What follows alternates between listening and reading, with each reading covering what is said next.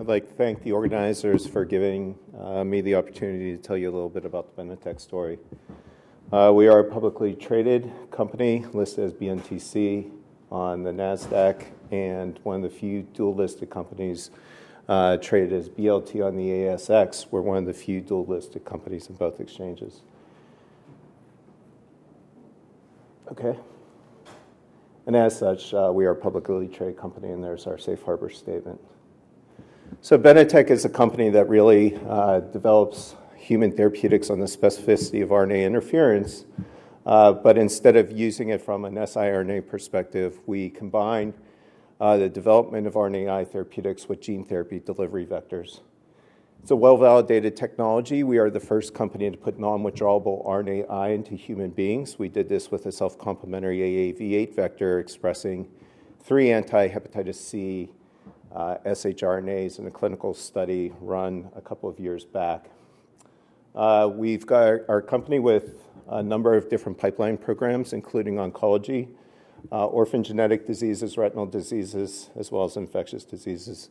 And we look to build value for the company either through establishing partnerships or taking some of these products through to commercialization ourselves. Our executive team is headed by Greg West, who's the former CFO of some of the largest investment banks in Australia, and Dr. Cliff Holloway, who's a former CEO of Sienna Cancer Diagnostics, as well as VP of BD at Arana Therapeutics.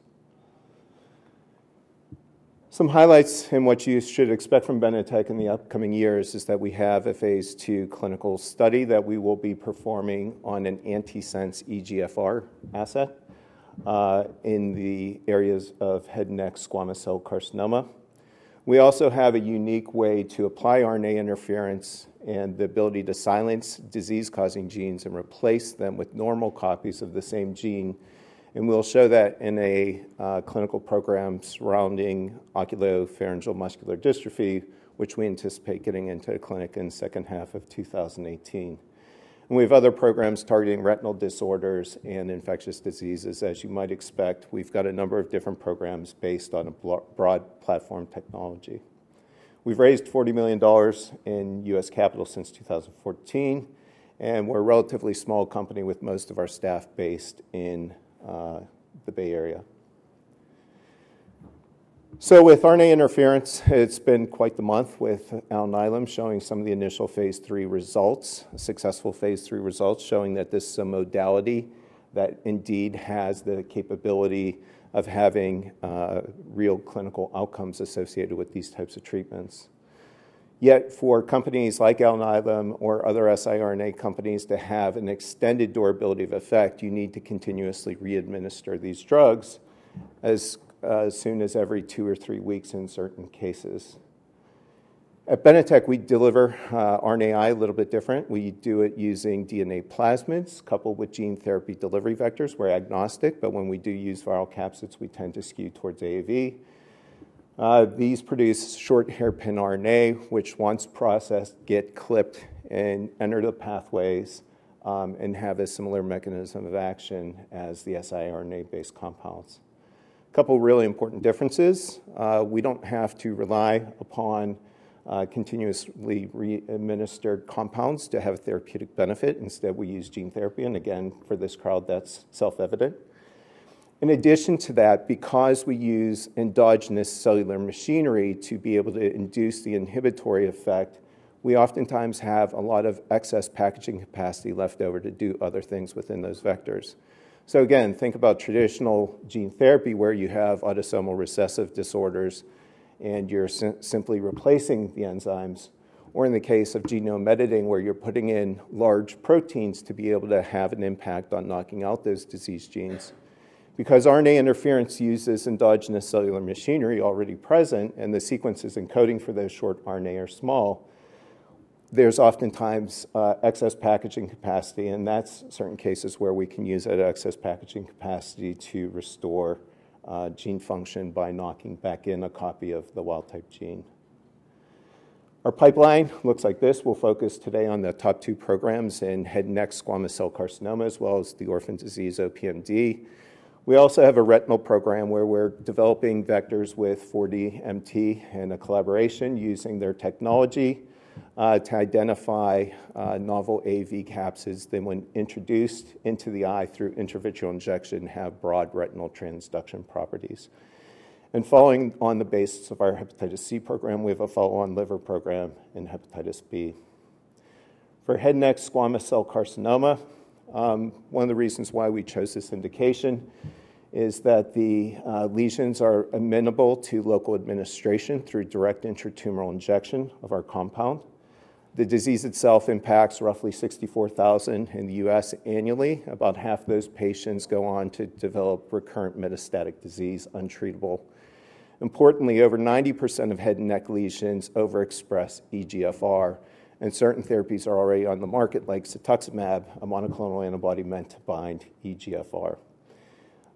We acquired a phase 2 ready program by taking an investment from Patrick Seung-Shung at NAND Ventures, who has invested into the company, and along with his investment came this phase 2 clinical asset.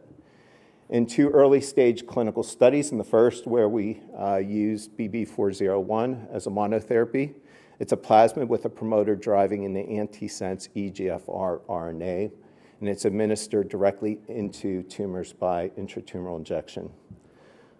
In that small study, albeit small, we saw a 29% objective response rate in which 2 lesions completely cleared, and an additional 3 lesions showed reduction by RECIST criteria. Additional 2 patients achieved stable disease. This is when compared against cetuximab as a monotherapy. Cetuximab is only able to achieve roughly a 5 to 13% objective response rate when used as a monotherapy. Importantly, what we did see, as you can see in the panel on the right-hand side, is that the patients that were either the complete responders or partial responders correlated to a high surface level expression of EGFR, and the patients that had progressive disease had relatively low levels of EGFR. And this really goes to the fact that this is a disease that really needs to have a diagnostic component assessed to it. In addition to that, there was a follow-on small 6-patient study in which this EGFR antisense asset was used in combination with cetuximab as well as radiation. And of the 6 patients, 5 showed an objective response rate, with 4 of those patients have complete ablation of their lesions. In panel A, you can see panel A and B are lesions from the same patient. Lesion A was uninjected, whereas in lesion B, that was co-treated with BB401. The patient, in addition to that, received cetuximab as well as radiation. You can see at the end of the study, the untreated lesion with BB401 still remained, albeit slightly reduced size, whereas the lesion in panel D, which was treated with BB401, was completely ablated.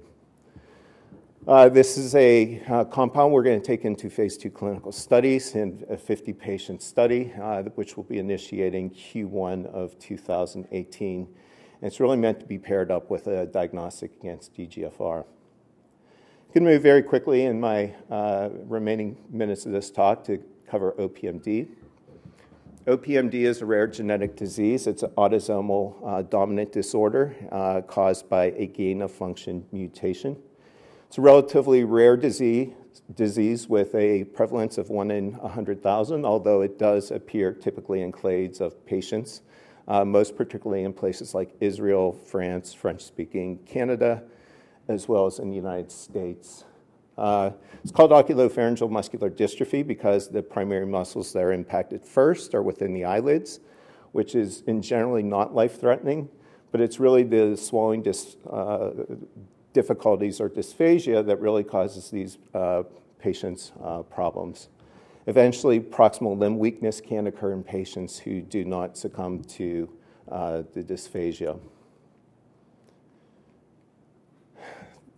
With OPMD, there is a primary cause of disease. It's a polyalanine expansion disease.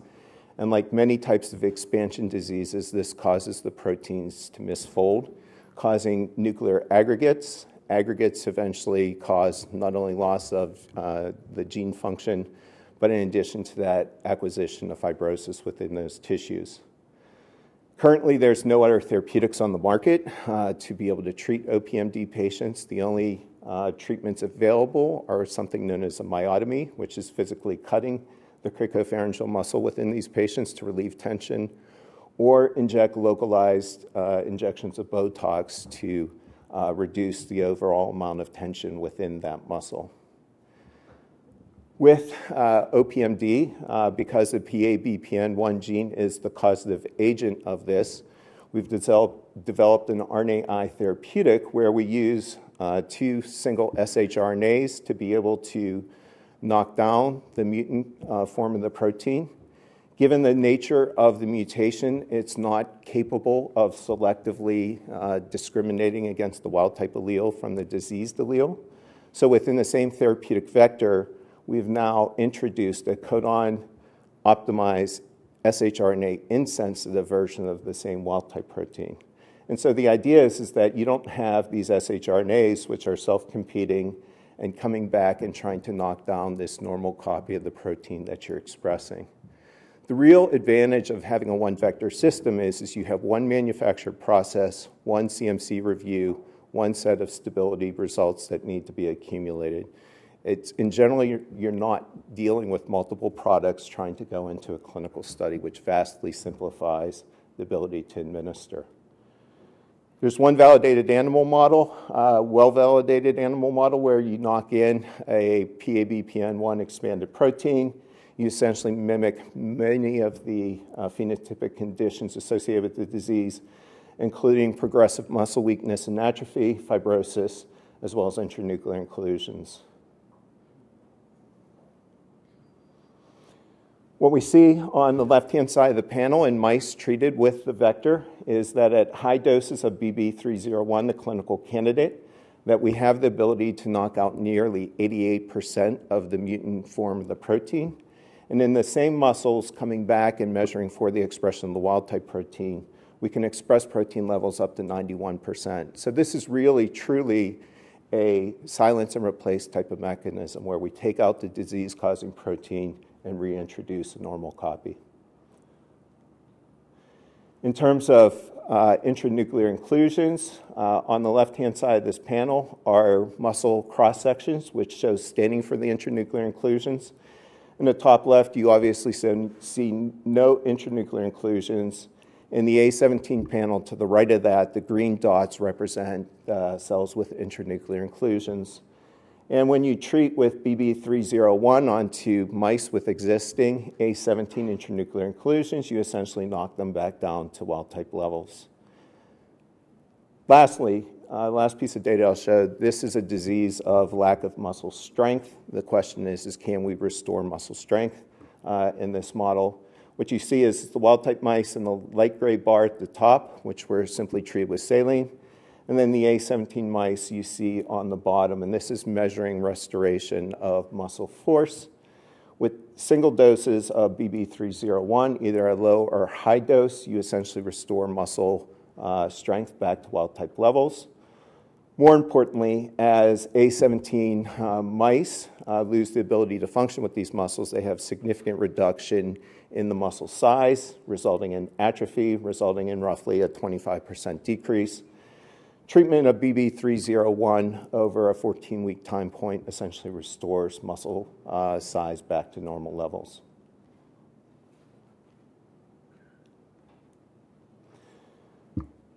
Just as a summary, this is, we believe, a fairly unique therapeutic mechanism of action where we can use a single vector system to essentially knock out a disease-causing protein. And as long as the viral packaging capacity allows for the size of the gene, you can simply knock back in a wild-type copy to essentially restore function.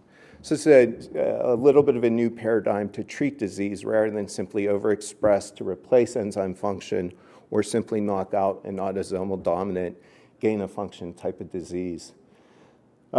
We anticipate in being able to get this into the clinic the second half of the 2018. We have regulatory meetings with the relative agencies in each of the countries where the majority of these patients are seen, scheduled in the next few weeks. And I will essentially leave it there as I'm running out of time. This is the overall goals of Benitec within the next 12 to 18 months, and I appreciate your time. Thank you.